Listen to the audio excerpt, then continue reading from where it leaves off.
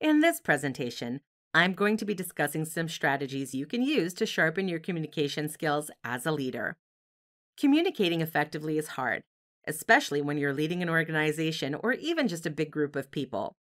These days, communication skills are in high demand, as a lot of workplaces have made the switch from in-office to remote work or a combination of the two. If you're not exactly sure where to start when it comes to developing your communication skills as a leader, you're not alone. Even seasoned leaders struggle with communication issues, and it's only natural to wonder how you can sharpen your skills and communicate more effectively with your audience. Without further ado, here are 5 strategies you can use to improve your communication skills and, in turn, become a better leader. 1. Keep your audience in mind. Consider what matters most to your audience. When you choose to speak about something that actually caters to the interests of your audience, they'll be a lot more likely to listen and engage with what you're saying. This is all about tailoring your communication so that what you're saying will resonate with people on an individual level. This is also just one of many reasons why planning out your speeches and meetings beforehand is so important. Remember, you're not just trying to get your point across, you're trying to inspire your audience at the same time. 2. Keep it concise. Have you ever had a hard time grasping something that someone was saying simply because they were bombarding you with too much information? This happens more often than you might think, especially in workplaces.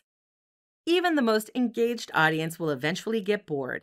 Minds tend to wander, and no one really wants to listen to a super convoluted message. When speaking, keep your message concise and use simple language. Your audience will surely appreciate it. 3.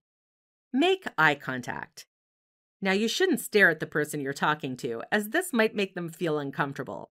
Maintaining regular eye contact with them, though, is a great way to make them feel like they're being listened to.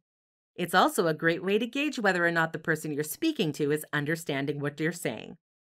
Body language is quite telling, and if a person seems uninterested, distracted, or confused while you're speaking to them, you should probably try to relay your message in a different way.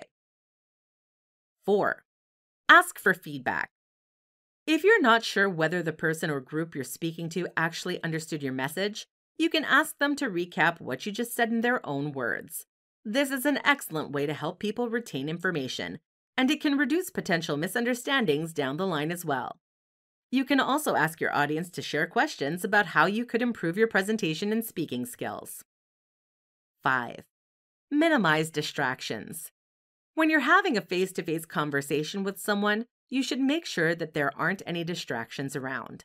This might mean turning off your phone, asking the person you're talking to put their phone away, or shutting your office door during one-on-one meetings. If possible, try not to plan meetings right before lunch or at the end of the day. People won't be fully open to having a conversation if they're getting ready to eat lunch or go home.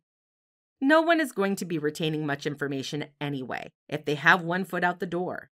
Just plan out your day accordingly and schedule meetings at appropriate, convenient times whenever possible.